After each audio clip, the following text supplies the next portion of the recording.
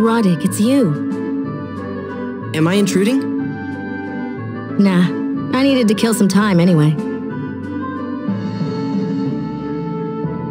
So you were childhood friends with Cius? Yeah. I was an orphan, and Lord Lias took me in when I was young. Lord Lias? You mean Cius's father? Right.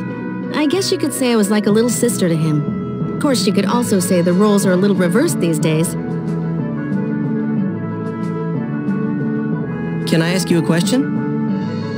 What? Why do you think Cius is on the road? He's always going on about training to become a warrior, but he certainly didn't act like one when we arrived at Astral.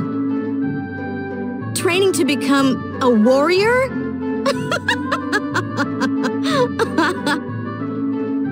What's so funny about that? Oh, nothing. You probably shouldn't bring that up. You'd be surprised how shy he is.